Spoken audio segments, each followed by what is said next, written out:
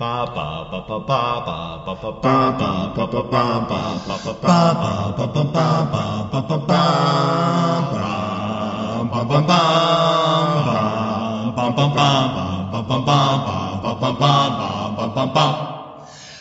gathers, and now our podcast begins. It shall not end until we're done talking. We are the princes that were promised. Welcome to the Princes That Were Promised. It's me, it's SeannieWan, and joining me, as always, the warden of Nassau County. It's John. John, what's going on? How's it going, man? Long time no speak. Yeah, it's been a while. It's been, I think, last week, November, I think, was the last time we hooked up. Yeah, and that episode seems lost to technical difficulties. At this point, it's just as well, because all the news we had is pretty much stale at this point. Really? I completely forgot what we were talking about. Yeah. There's not much news out there. We're just waiting for this trailer to drop. That's basically what it comes down to, just waiting for the trailer to drop. Well, some things have come to the surface, which I feel we should discuss. Let me start off with what I think is the biggest piece of news. Oh, God. King of the North, baby. You've been harping on this all week. Bro, I don't know. I love it the more I think about it. You know why? The news being, obviously, for anybody living under a rock, not paying attention to anything in the Game of Thrones, Song of Ice and Fire fandom, Richard Madden, Robb Stark. Rob Tully, please. Or Rob Tully, if you will. I could go either way on it.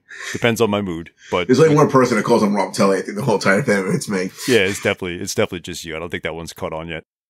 No, they never will either. Catelyn Tully, I think other people can dig that. A lot of Robb Stark lovers out there. But Richard Madden has won a Golden Globe for Best Dramatic Actor in a Series or Miniseries. I'm not sure, but that's the big one. That's the big one for acting. You know, that and lead actress.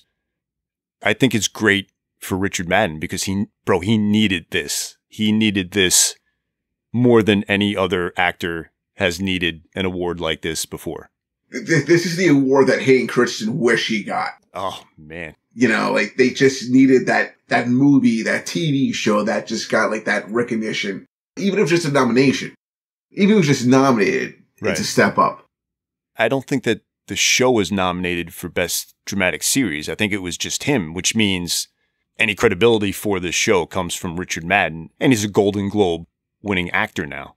So you would expect that the James Bond rumor, there's a lot more credence to that now, because he's a Golden Globe award-winning actor, Richard Madden. I still rather see Idris, whatever his name is. Yeah. Would still rather see him. He's too young. He's too young for the role. He has some gray hair in his acceptance. I didn't watch the show, obviously. I can't do those award shows. I don't get me started, please. I just cannot. I can't sit through, 3 hours of Hollywood. I'm just going to leave all political talk out of here. But I just can't, patting themselves on the back. Yeah, right. Telling the rest of us how to live. Yeah. How great everyone is. How great this actor is. Right. I have no idea why I can't think of the name right now. The British Office. David Brent, the guy that Michael Scott's based off of. Mm-hmm. Oh, Ricky Gervais. Yeah. You know who I'm talking about. Yeah. He sent out a tweet, I think it was yesterday or the day before, about the problem the Oscars has right now. Their show is the end of February or the beginning of March, and they don't have a host because Kevin Hart, yeah. I don't know what his controversy is. I don't know. If they tell you to turn around, someone's feelings are hurt. It just gets, I don't know. So he's not going to be the host anymore. They have no host. So Ricky Gervais tweets basically saying, for the first time ever, the Oscars should try a show with no host. And while they're at it, they should have no audience and no show either. They should just tweet out the list of winners for anybody that still cares.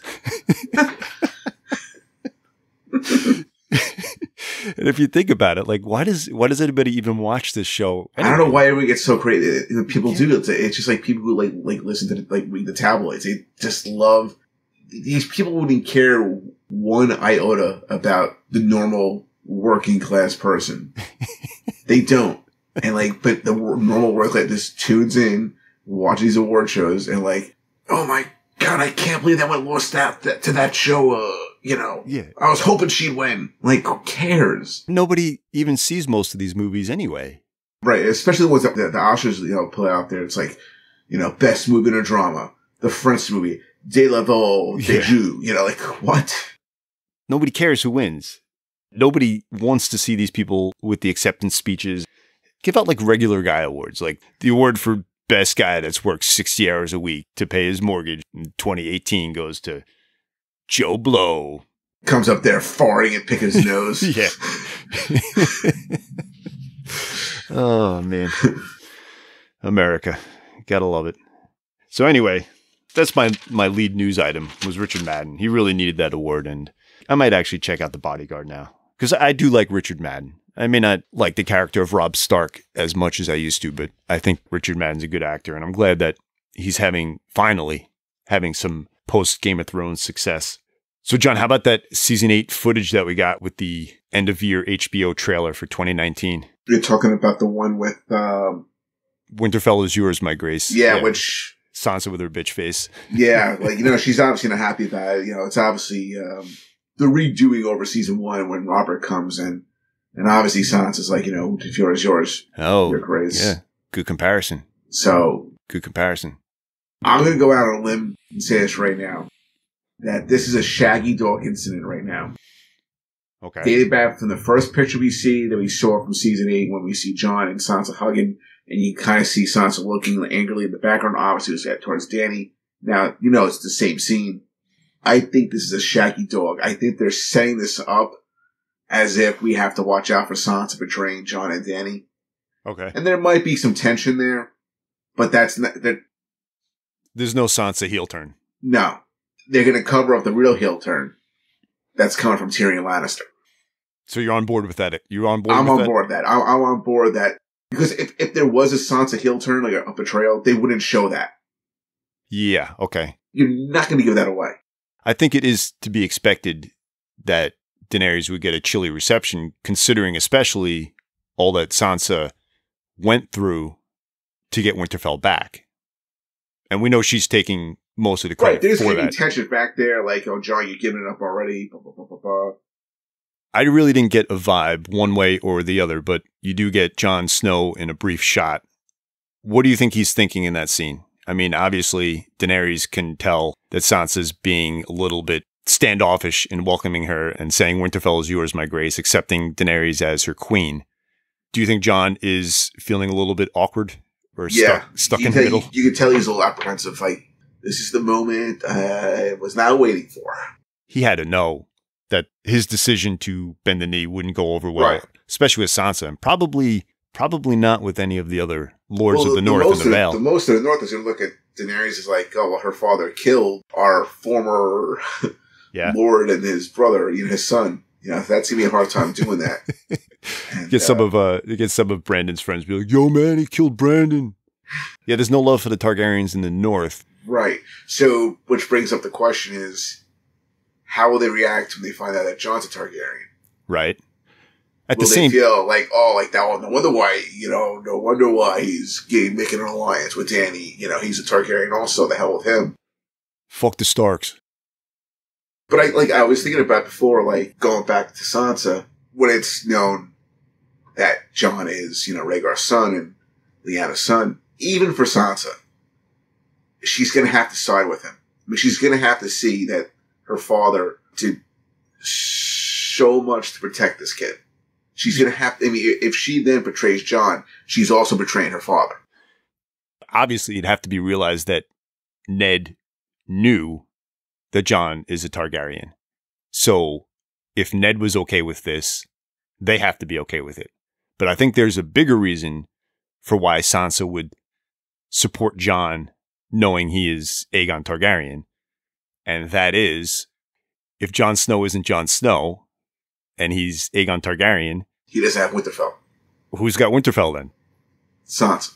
It goes to Sansa. I mean, we're assuming Bran is not interested in being Lord of Winterfell. So let's just cut what we both said and then doing the two sides of Sansa right there. You have the side of Sansa that wants to rule, which we know she does. Mm-hmm. That will go in with what you say. And if she has any love for the Starks, she can't betray Jon. I mean, my father, he lied. He lied to protect this kid. He gave up everything. That's what it is to be a Stark, Right. my father was so honorable. That was so honorable. He gave his life up for this kid.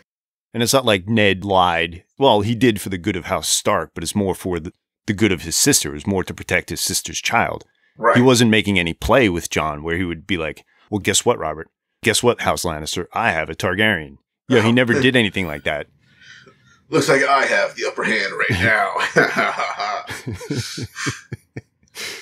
Like Sansa's gonna be like this. Yes, you're the king. Congratulations, Jon. I mean, Aegon. That's great. So do you want to name me Wardeness of the North or what? But yeah, I thought that was good footage. I thought it was safe enough without revealing too much. I'm sure that will be episode 1, right? Yeah, it's gotta be. Early on also, because they're on their way there. You know, maybe it's the opening scene. I don't know if they're going to... No. You think so? You don't think we get a scene on the boat? No, it's been said already. It's the opening scene. Okay. The opening, because they're mirroring season 1. That wasn't the opening scene of Winter is Coming, though. But I get what you're saying. You don't need to establish any of these people the way they did in Winter is Coming. So that makes sense. That's cool. That's fine. I like it, actually. I like it a lot. I'm telling you, Tyrion is betraying. I'm telling you. That's the betrayal right there. It has to be. It's a good good shaggy dog, a good red herring. There's no situation that I can comprehend in which Sansa betrays either one of them. Not that I'm putting it past her character, but... Well, that's why they're saying it, because it's easy to show that off right away, because everyone knows that Sansa's going to, what she is. Mm-hmm. Oh, she's going to betray. There's going to be tension from it. There's going to be tension. There's going to be, some animosity involved there. But I'm telling you, the real betrayal is Tyrion Lannister, if he hasn't already betrayed them. But I was thinking about the other day. Yes. Jaime comes up. Let's say like Tyrion knows about the plan that not to help out, etc., etc. Jaime comes up north and tells them that Cersei's not helping. Then it kind of falls a plan. So then Tyrion's gonna have to, back out. He's gonna have to use his mind and his mouth to back out of it or something. To change course on that betrayal. If there's anybody that can talk their way out of that situation, it is Tyrion. So, John, did you hear the latest news? And this is pretty much hot off the press. And we're recording this on Friday, what is today, the 11th? 11th. So on Sunday, the 13th of January, they just revealed the reveal date for the reveal of the date that Game of Thrones Season 8 will premiere. So basically, on Sunday, HBO will let us know the exact date Season 8 comes back. So I'm going for April. Hold on, where's my calendar? April 14th. April 14th. I've probably written this down 7 times. I'm going to write it down one more time. April 14th. I'm going to agree with you. I know I'm wrong because I've been wrong so much. Actually, where's my calendar? When is Memorial Day? Exactly 7 Sundays after that. Okay, then that's it. They're not ending it on Memorial Day. They're not going to go out with Memorial Day. I'm telling you. Although if it starts the 21st. Yeah, but then when their episodes will be over on Memorial Day. They don't want that. Oh, you're saying Memorial Day is the 20th? Oh, wait, no, I'm sorry. 1, 2, 3, 4, 5, 6. Okay, yeah.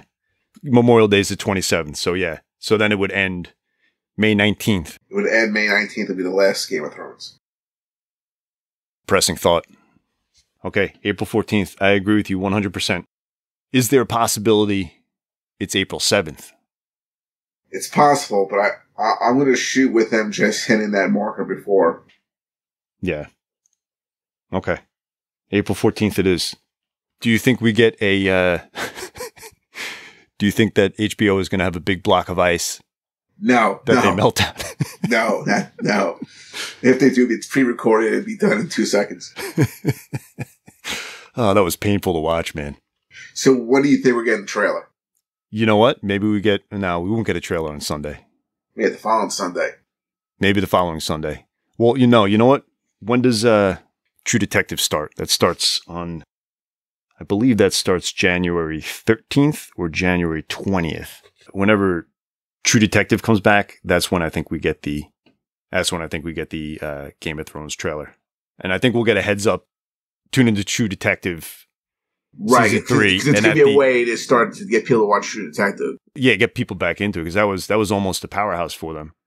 Watch True Detective, and then at the end of True Detective. Right. So. All right, so that's January 13th. Release date, publication is the 13th. Trailer will be the 20th. No, actually, I'm sorry. Wait. Oh, so True Detective starts actually this Sunday. All right, so maybe we'll get the reveal date, and then the following week, episode 2. Like, they'll do the reveal date during True Detective, before True Detective, and then the trailers the following week. Or is that too early? No, it's... Well, for a teaser. You know, not we gotta much see of a some trailer. footage right now. We gotta see some footage. Yeah. It's crazy, man. It's going to be here before we know it, too. It's been such a long wait, but it's hard to fathom that this is all almost over. Once the season starts, 6 episodes, it's 6 weeks, it's going to be nothing. John, would you say you were a Dornish red guy or an Arbor gold guy? Vignoble's, what is this? It's a winemaker in France, Vignoble's Bardet. And they're making 2 wines, I guess, to celebrate the final season of Game of Thrones. One wine is going to be, it's just going to be called Dornish wine, which is, they should rework that name. And then the other wine is going to be called Imp's Delight. Oh, I'm going to go with the Dornish. Yeah. So that's pretty cool. Now we got Game of Thrones beer, we got Johnny Walker White Walker, and we got wine for Game of Thrones. And HBO is going to begin filming the still not officially titled prequel series. Called The Long Night, that's not called The Long Night. Right. The show about the Long Night that is not called The Long Night, or possibly not called The Long Night. They're going to start filming that in the fall. They're going to film at the Canary Islands, which I think is, I don't know where they are, but they're going to film a little bit there, and then they're going to go back Northern Ireland to Titanic Studios, which is good for Northern Ireland because their economy has been boosted a lot by Game of Thrones filming there, and also now with Game of Thrones tours of sets and locations. I think it's pretty cool that the prequel series will film there also, and it makes sense because the infrastructure is already in place, and some of the sets they use will already be there. They won't need King's Landing, obviously, but Winterfell and, I don't know, the Vale. I'm not sure where they're going to go in the Long Night series. Still not excited about it, though. No, we texted off air. We're not going to go into it here. Right. But let's just say, I don't like things when certain things are being forced, or I feel things are being forced just to do. When things are being forced as a reaction to outside pressure that should not be there is the best way we can put it. All right, the final bit of news I have, totally unrelated to Game of Thrones or A Song of Ice and Fire, and that is the hot news, the rumor that an episode 9 trailer is imminent. It's done, it's cut, it's ready to go.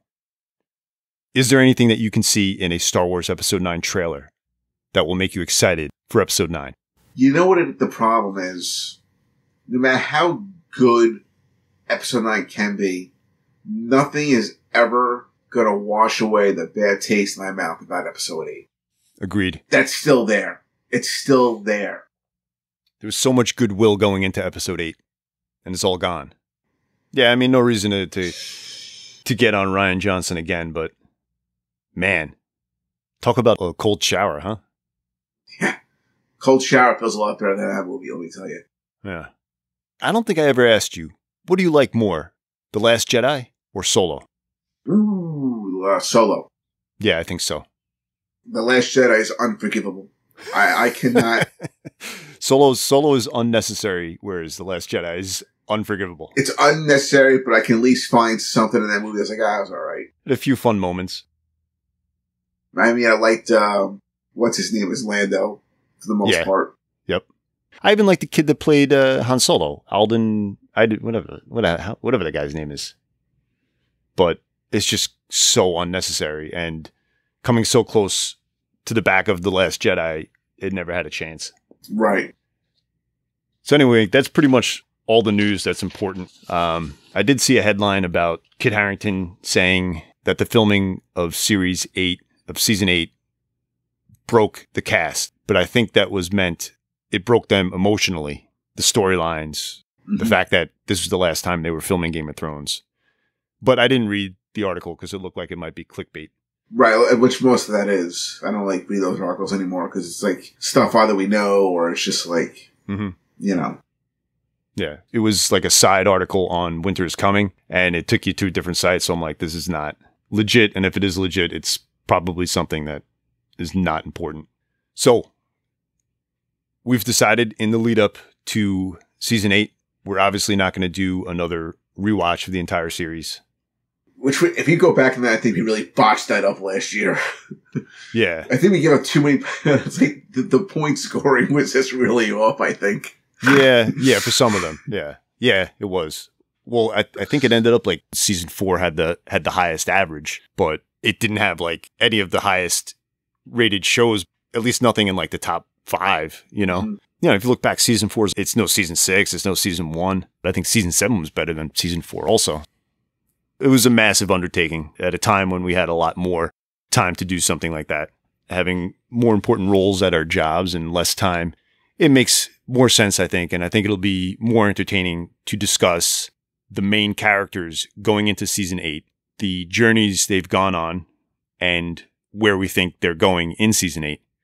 The characters that we decided on. We should call it like the Crossing the Eights. Nice. 8 characters we're going to talk about crossing the 8s. Making the 8s. Whatever it's called, making the 8s. Making the 8s, baby. Just like King Bobby B. Yeah. Cersei Lannister will do first.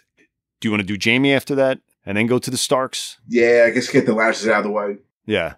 So Cersei, and then we'll do Jaime, and then we'll go to the Starks doing Bran, Arya, Sansa, and then we'll do the big 3, as they're called by the fandom, Tyrion, Daenerys, and Jon Snow.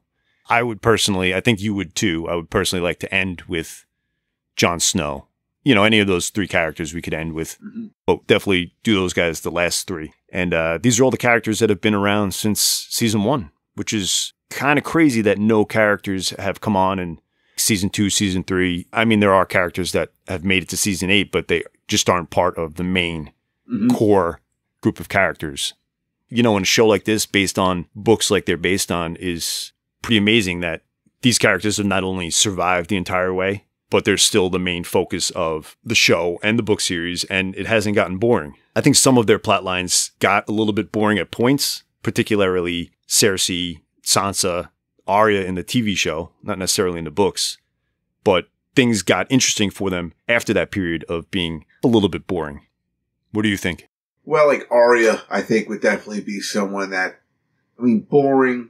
Nah, maybe not boring, but not so much, but just like less enjoyable. Yeah, more of a roller coaster, more of a peak and valley with those characters. Boring is probably a bad word for it. But a character like Jon Snow, like Tyrion, I don't think there's been any point in their storyline where things have been mundane or predictable. And I think that's great. That's why these are such great characters and why this is such a great story. We're going to go through those 8 characters, and we'll have maybe another special or 2 leading up to Series 8. I guess it really depends on on if it's April 14th or if we get that extra week. Yeah. So the next episode will be about Cersei. Check us out, facebook.com/The Promise Princes. We're on Twitter @PrincesPromised. Read The Westerosi Companion at theprincesthatwerepromised.com. You can find us on Apple Podcasts, Google Play, Stitcher. We're on YouTube. We're on SoundCloud. We're on Spotify. Thank you for listening, and we will speak with you guys next time. Bum, bum, bum, bum, bum, bum, bum, bum, bum, bum, bum, bum, bum.